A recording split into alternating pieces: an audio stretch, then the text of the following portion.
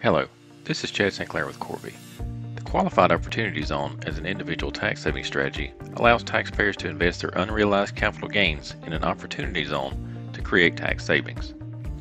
Opportunity zones were created as part of the Tax Cut and Jobs Act to spur economic development in some of the country's most depressed areas by offering tax incentives to investors in any of the 8,700 designated opportunity zones through a Qualified Opportunity Fund.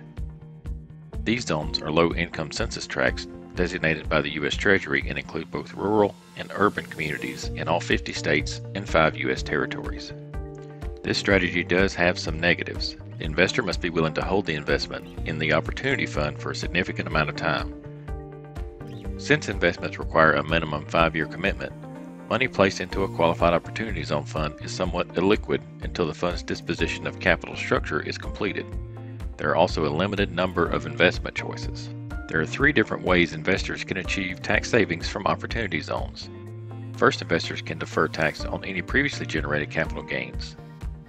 Investors can place these gains into an opportunity zone fund, and those gains will not be taxed until the earliest of either the fund is sold or December 31st, 2026. Second, investors can receive a step-up in basis by maintaining their investment in the opportunity zone. A step-up in basis means that the taxpayer will not have to pay tax on that portion of the investment. Investors will receive an additional 10% in stepped-up original basis for capital gains that are kept in the Opportunity Zone Fund for 5 years.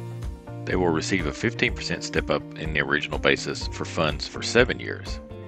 Third, if the taxpayer holds the investment in the Opportunity Fund for at least 10 years, the investor would be eligible for an increase in basis equal to the fair market value of the investment on the date that it is sold or exchanged.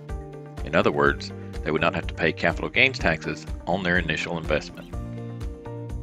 The takeaway is the longer the investments are held in the Opportunity Zone, the greater the benefit to the Qualified Opportunity Fund and its investors.